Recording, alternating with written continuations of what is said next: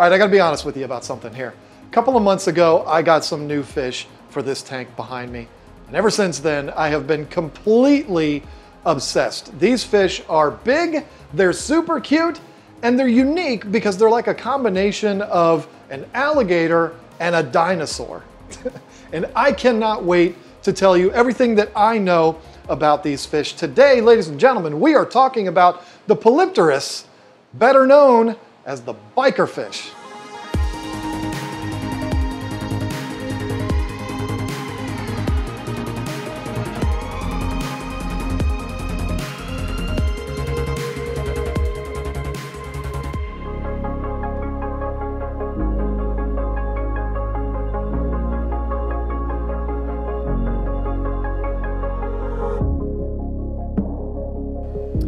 So let's talk about one of the coolest fish in the aquarium hobby, the biker.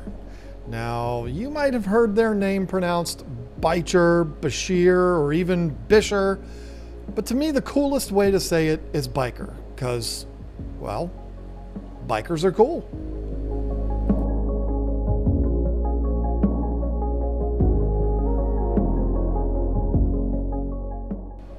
Anyway, if you haven't watched the show Sons of Anarchy, I don't know that you and I could be friends, but one of the great things about the biker community, and no, I'm not talking about Sam Crow, the Hells Angels, or pagans. No, I'm talking about the biker fish community.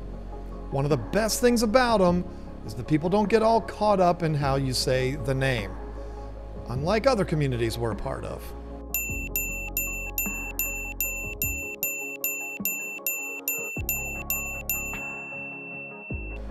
Anyway, no matter how you pronounce it, this fish is an absolute showstopper.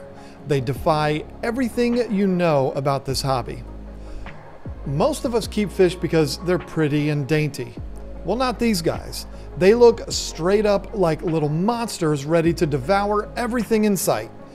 And well, they'll do exactly that if you're not careful. Now let me clarify.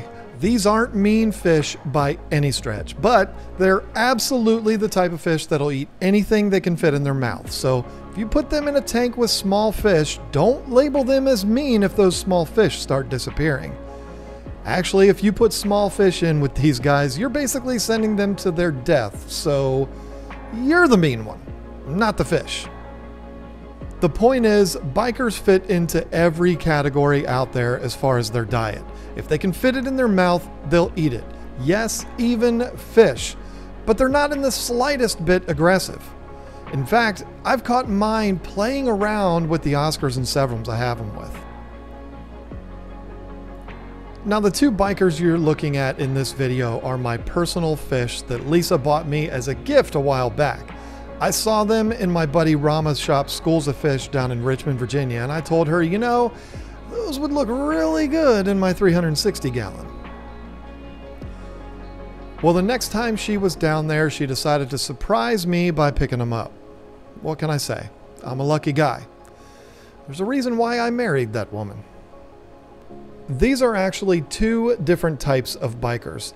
This one is the Polypterus enlicari, and this one here is the Lepraidae. They look very different, but as you can see, they're about the same size, and the care and housing of them is identical.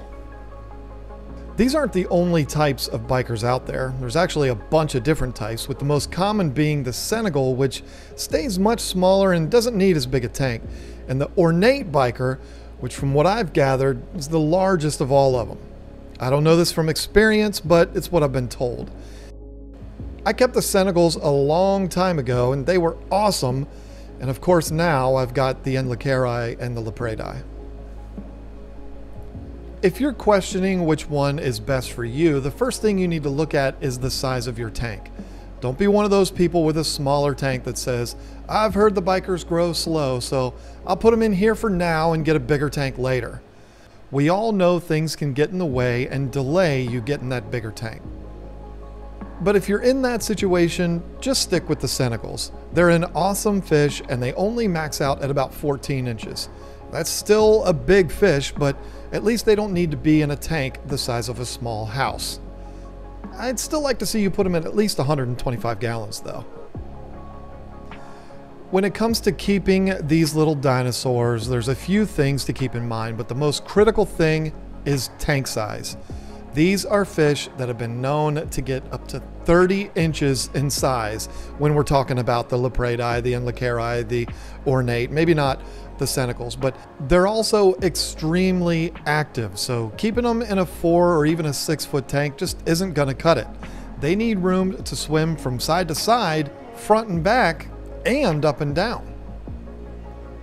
This brings me to the next thing you need to know about these fish. They can breathe in the water, obviously, but what you may not know is they can also breathe air. This is why it's important to have room for them to swim up and down, because you'll see them randomly go to the top and take a big old gulp of air. It's actually really cute. This tank that I have my 2 bikers in, along with 3 Oscars, 2 Severums, and 2 Plecos, is 8 feet long, 3 feet front to back, and 2 feet tall. It checks every box for these guys to absolutely thrive. One of my favorite things about these fish is they're practically indestructible and can tolerate pretty much any water parameters. If your pH is between 6 and 8, which almost everyone's is, and your temperature is between 72 and 82, which again, almost everyone's is, these guys are going to do just fine for you. One of the big challenges though is they eat a lot and poop a lot. I thought my Oscars were bad, but they don't shake a stick at these fellas. It's almost like brown spaghetti all over the bottom of the tank, or a bunch of Tootsie Rolls. I mean, it's bad. So a lot of space, a lot of food, and clean water is the key. If you can do that, you can keep bikers. If you decide you want to keep these gentle giants, you're most likely going to want to have some other fish with them. I mean, these things are a spectacle on their own, but you still want to have a little more action in the tank. So what fish are going to be suitable to house with bikers? Well, there's a few things to think about. First is what we talked about earlier. Even though these fish aren't really aggressive towards other fish, you still have to be aware that they'll jump on any opportunity to eat a fish small enough. It's not that they're trying to assert dominance or anything, it's just their natural instinct, so you'll want to stay away from smaller fish like most of your community fish, tetras, barbs, corydoras, that kind of stuff. Cichlids are fine as long as they're not super aggressive like flowerhorns, dovii, or Midas cichlids. I mean, there's a reason you always see these fish alone in aquariums. They just don't mix well with others. But larger cichlids like Oscars and Severums like I have in mine should be, and I want to stress should, be fine. When I got my 2 bikers, I told one of my friends about them and how excited I was to do something new, and instead of being excited for me and wishing me the best, his first response was, "I hope your Oscars don't kill him." I gotta be honest, I'm a pretty sensitive guy, and this really hurt my feelings. But you know what? He was right. I've had my Oscars since they were babies, and they've definitely caused their share of trouble, but as you can see in this footage, they're perfectly fine with these bikers. You really don't need to worry about bikers bothering other fish in the tank. The focus needs to be on whether or not the other fish will hurt the bikers. I know, I took a bit of a risk putting them in with my Oscars, but it's all working out. Now to the fun part, feeding these alligator dinosaur lizardfish. I gotta be honest, I've never been more entertained watching fish eat than with these guys. They are silly little goofballs that play with their food and push it all around all over the place before they finally eat it. It is super cute, but it can also be kind of frustrating because they're in the tank with 3 hogs that'll steal food right from them. There's a reason why most of the footage you see in this video is those 2 fish eating. I swear I could watch these fish eat all day. What I do is feed the Oscars and Severums first, and when their bellies are full, then I drop in food for the bikers. They'll come to the top to eat floating food, but I like feeding them sinking pellets like the massive ore from Hikari, chopped up pieces of tilapia or shrimp, and then just watch them. Sometimes they'll go after the food aggressively, but more often than not, they'll just push it around and play with it for a while, and then they'll finally suck it in. It's adorable. This leads to one of the only issues I have with these fish, and it's definitely something you need to be aware of. With them hunting their food on the bottom of the tank, they have a tendency to stir up the crumbs of food left over from the Oscars, and even their poop if I haven't gotten it out of the tank. And like I said earlier, their poops are like Tootsie Rolls, so it gets pretty messy around feeding time.